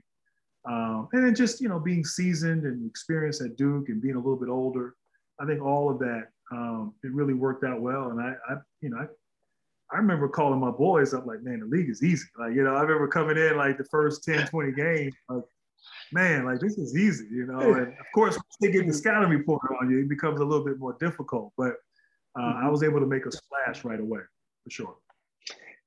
Yeah, it is easy until they start putting you on the ground a few times, and I guess they're going to make you take some lumps. What was it like to play for Doug Collins? He seems like he'd be a player's coach type of guy. So Doug was great. So I knew Doug. Doug was a teammate's parent. Chris Collins, who I played with at Duke. Oh, that's right. Yeah, I forgot about that. That was my first introduction, to Doug. And through that I found out, because at that time he was in television. I knew he had coached Michael Jordan and the Bulls. This was back when I was at Duke, but I didn't realize his career and just great college player, great NBA player. Had some injuries later in his career. The whole debacle with the 72 Olympic Games and being denied a gold medal. Oh yeah, so that's right. I didn't know any of that until I got to college, and so after my first year, they hired Doug, and Doug came in, and it was tough because we always talk about culture in sports and in life and in business. You want to have a culture, and at that point, Detroit did not have a culture, and they'd had success, but that culture did not sustain. And sometimes when you come in and you try to change culture, it can be incredibly painful. Breaking habits, changing people's mindsets and thought processes. And so after 4 years of a great culture at Duke, where it was about championships and doing things the right way, 1 year in Detroit, 28 wins, a number of losses, too many to count, I had developed bad habits. I got away from, what it took to be successful. And so, Doug came in and right away, he changed that. And it was hard at first for all of us, but it was necessary. We went from 28 wins to 46 wins. Doug, X's and O's, probably the smartest coach I've ever been around. Just a genius. Could diagram plays. You know, we were always prepared. Just really thought the game on, you know, on a level that I don't know if I've ever been around before. And, you know, we went from, like I said, 28 wins to 46 wins to 54 wins. And he also recognized, and maybe from, you know, having, you know, watched me play at Duke my senior year, but he put the ball in my hands. You know, he put the ball in my hands, basically said, you're a point forward. This is how we're going to go. And I think he was able to, you know, create an offensive scheme that you know, catered to my talents, but also to the talents that we had, you know, around me. And he got the most out of what we had those years. And, but gave me a real solid foundation for success in the NBA that allowed me to navigate, you know, many peaks and valleys throughout my 19 years in the league. Was the Olympic experience memorable? I mean, when you're in the NBA, it's the, you know, the top league of basketball, and the Olympics is something that we're supposed to win. So it's like the pressure's on you from day one that you have to win this. Was that experience memorable to you? That was a great experience. You know, I was selected after my first year, and then after my second year, we had the Olympics in '96. And so I was the youngest guy on the team. We had 6 of the original Dream Team Olympians on that team. The other 2 young guys were Penny and Shaq. They were a year older than me, and also, you know, came into the league a year and also 2 years in front of me. But it was fun. And for me, you know, the real benefit was playing against Scotty every day. You know, I mean, we practiced, and a lot of times the practices were more competitive than the games. Right. You know, the rest of the world has caught up now, and there's more thought, and certainly the need for a program in terms of, you know, just nurturing USA basketball and having the success that we all expected to be. But back then it was kind of like, put 12 guys together, let's roll the ball out there, and we'll win. And we pretty much did that. But the practices were where I got better, because I went against Scotty. He was my, you know, we were the 2 small forwards on the team. And that, you know, I learned a lot. I like to say that I wasn't, you know, nothing I did in the summer, no pickup game, no individual instruct, like nothing was going to replicate that month of playing against Scotty every day. And because we blew everybody out, and because, you know, we all had sort of equal minutes, you know, we lived for the practice days, and we wanted to practice, you know, and so you had competitors. And so the teams were always mixed up, but I was always matched up against Scottie Pippen. And so, you know, I got a chance to, you know, I worked out with Karl Malone. I got a chance to get to know all these guys, kind of see what makes them great, learn their personalities, meet their families. So it was a great bonding experience. At a time, you know, understand back then, like we didn't hang out with guys on other teams. You know, it was a different culture than it is now. I remember my first All-Star game in '95 in Phoenix. And I'm a rookie. I was leading vote getter. And Joe Dumars was also my teammate. He was on the All-Star team as well. So we're in the locker room, and I'm looking around, and there's like Pat Ewing and Scotty and all these guys that, you know, I'm watching on TV just a year before. And Joe, who didn't say a whole lot, but Joe grabs me and says, "Nah, we're Pistons. We don't do that. We don't hang." And so there was still that like old school 80s where you don't get to know guys on other teams. But the Olympics sort of allowed for that. You were forced to do that because you spent all this time together. And I came out of that feeling like, okay, I belong in that top tier. You know, I wasn't sure before then, and you know, my team hadn't had great success, but I came out of that like, okay, I'm on that level. I belong, you know, in that conversation.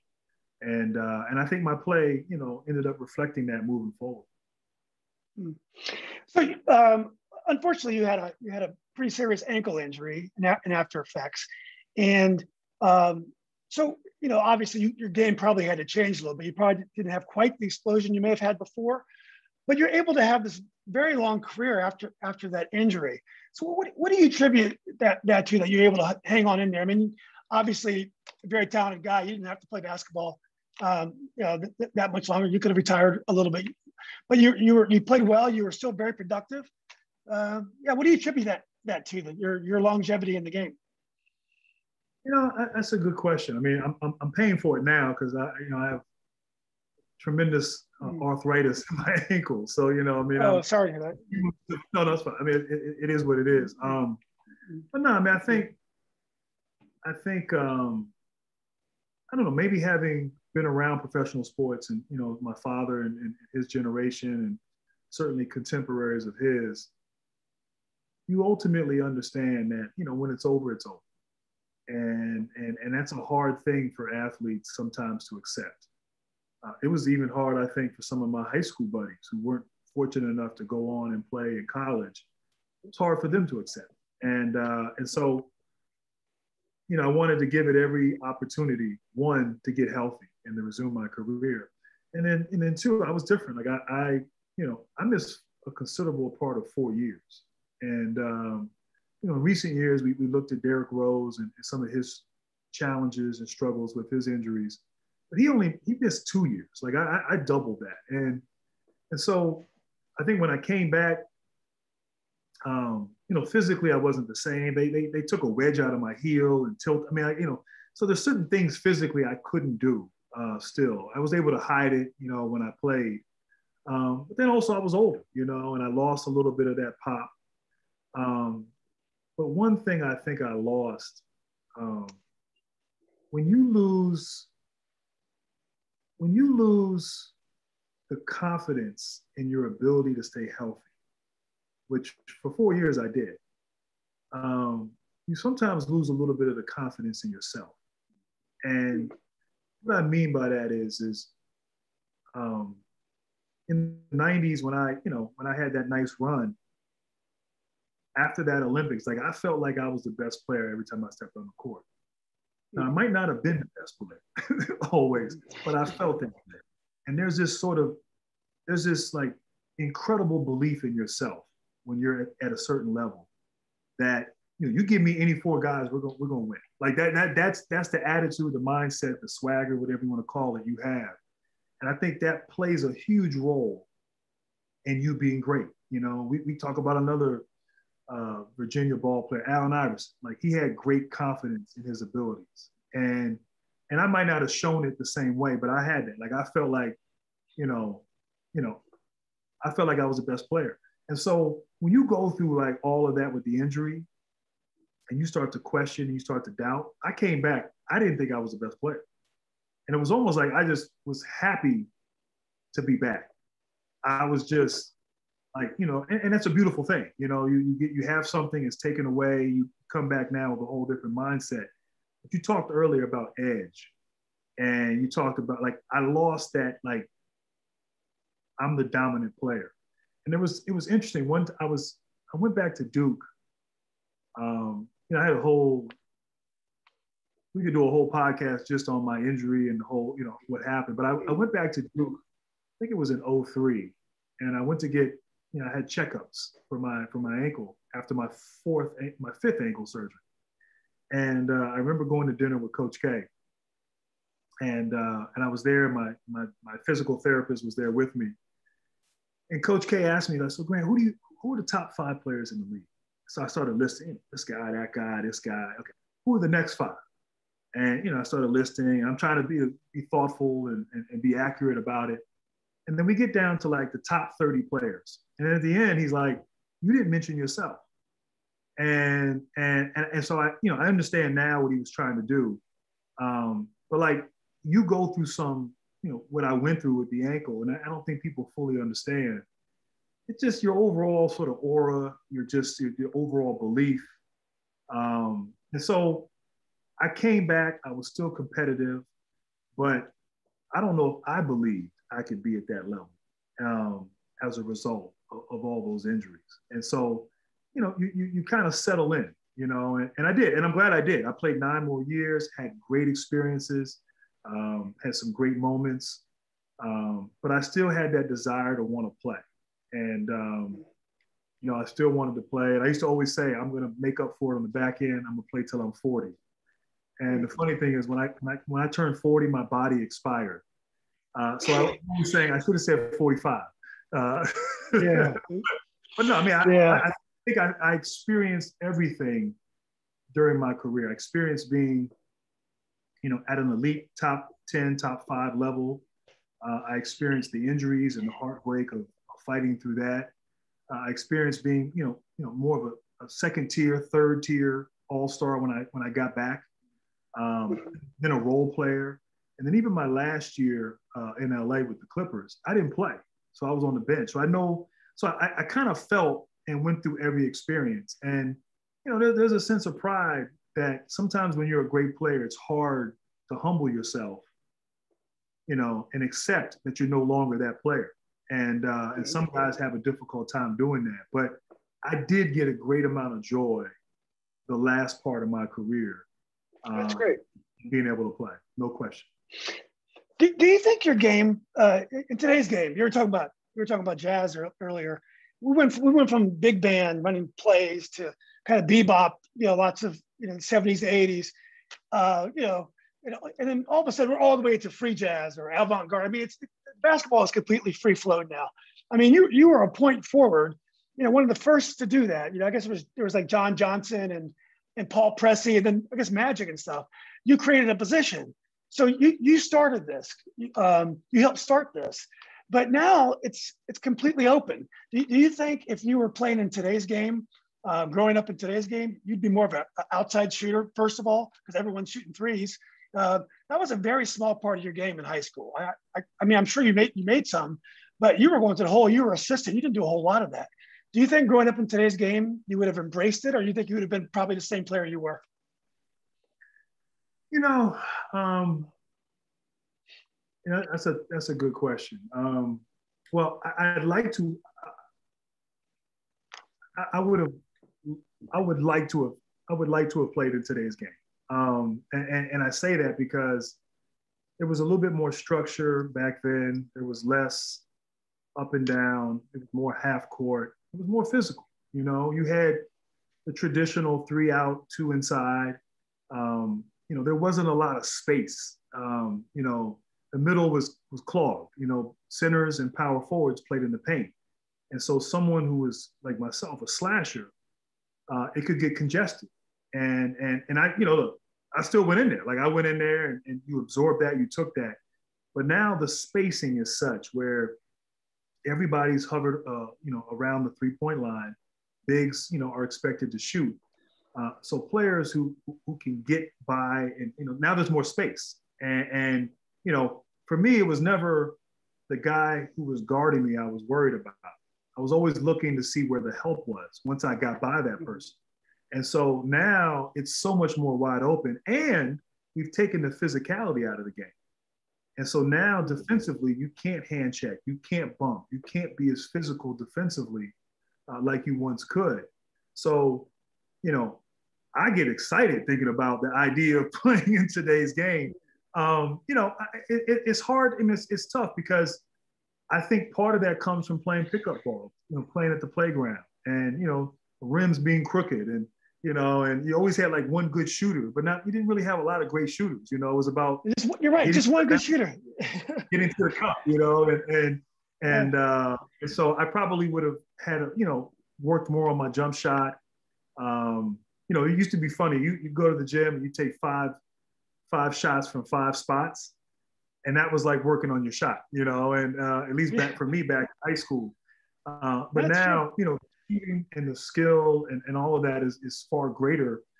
And in Steph Curry and the 3-point line. And so, you know, I probably would be a better shooter, but I'd like to think that I'd still have the ability to put the ball on the floor. I always wanted, like when I was young, I looked at Michael Jackson, I looked at the Pearl, I looked at, you know, Isaiah Thomas. Like I wanted to handle like those guys, and I wanted to be able to play north south. I wanted to be able to attack. You know, Jordan was someone who we emulated. He was constantly attacking. Dr. J, and so I think that hopefully there'd be a balance between, you know, shooting from the perimeter, and going to the rim. I like to look at it like a fastball pitcher who all of a sudden, learns how to throw a curveball, and Mm-hmm. you don't want to fall in love with that curveball. You still want to, you want to be able to keep them off balance. And I think for me, as I developed more of a mid-range shot and became very efficient in my last few years in Detroit, I got to a point where I felt like I was unguardable. And, you know, and I think that would only be, I know it sounds real arrogant, but that would be only, magnified in today's game. But I broke it down like, areas of domination, okay, you have transition, you have offensive rebounds, you have posting up, you have mid-range, you have off the bounce mid-range, you have catch and shoot. And these were things that I got really, intentional on in terms of working on in the off season. So it wasn't just one thing. It was sort of 6 or 7, getting to the free throw line.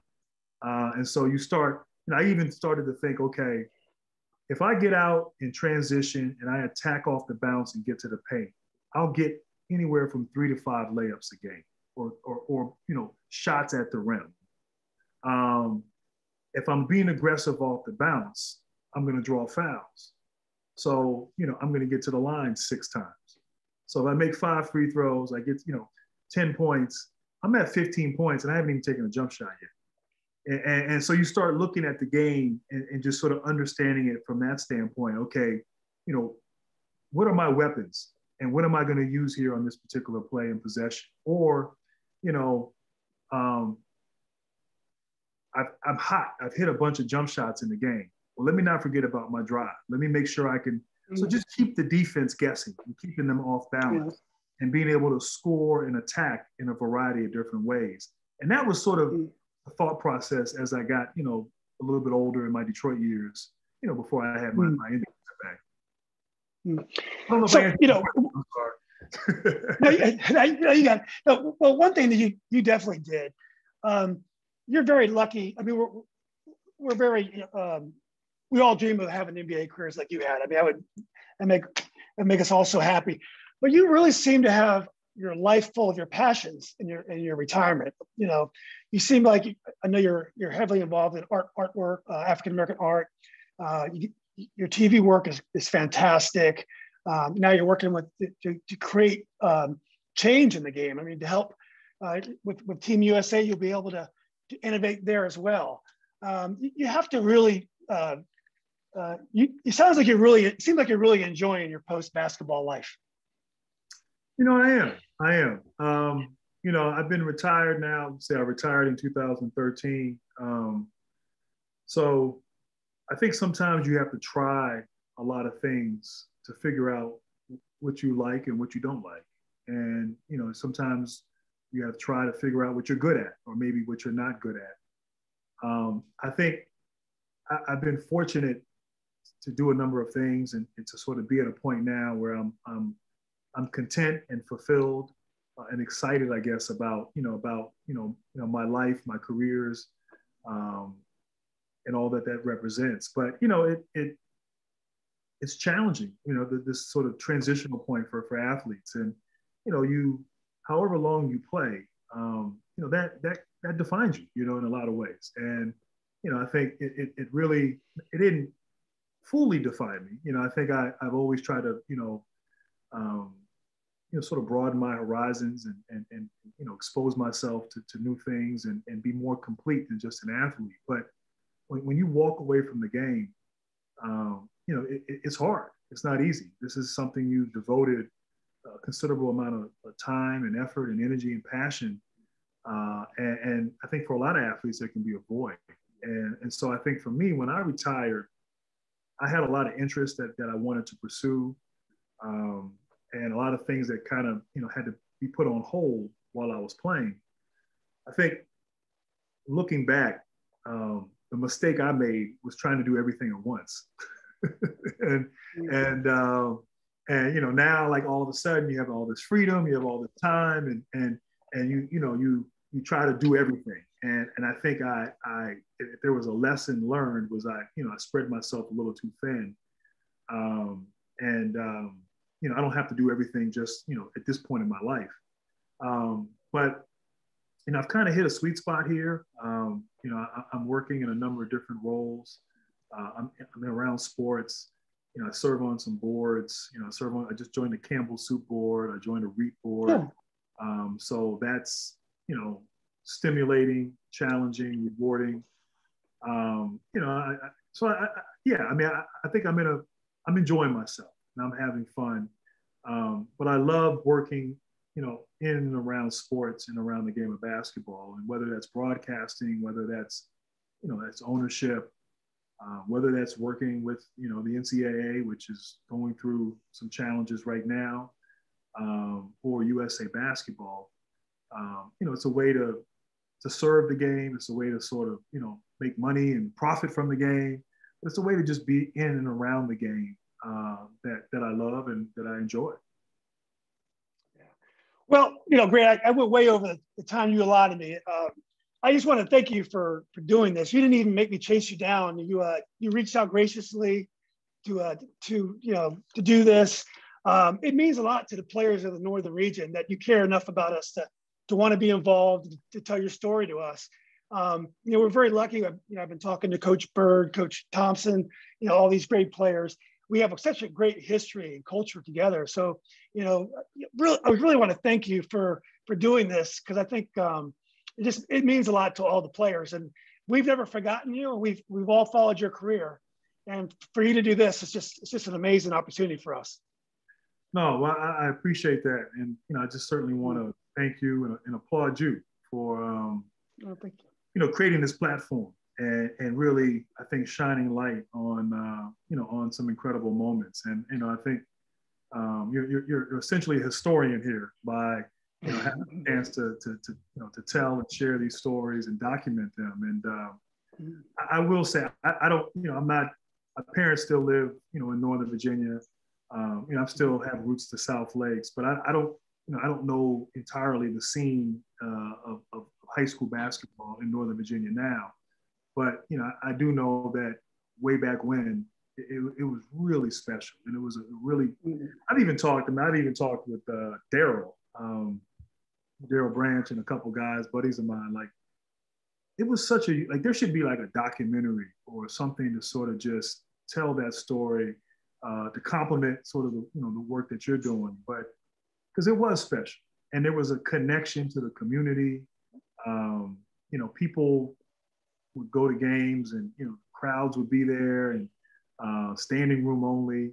And I'm not just, you know, saying for my games. I mean, I remember prior to being in high school going and watch. It was an event, and it was something that was really special. And I'm not sure if it's still quite like that, but a lot goes into why that's the case. But nevertheless, it was still a great moment in time. So the work you're doing, and certainly bringing these stories to life and retelling, and sometimes, like Russell Payton, questionable memories in terms of what he's sharing. All of that's great. All of it's fun, and all of it's needed. So I thank you for your work, what you've done.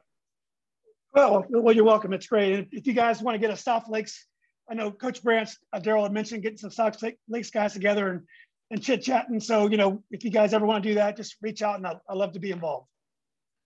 I'm sure we would love to do it. We might need like 3 or 4 hours. We have a lot of personalities on those teams. So I might just be quiet and listen and laugh, because we definitely have a lot of personality from some of those guys. But we'll definitely look to do that at some point. That sounds great. All right, well, thanks again, Grant. I hope you have a wonderful day and a good weekend. All right, thank you, Julian. I appreciate you. Okay, great. You too, bud. Mm-hmm.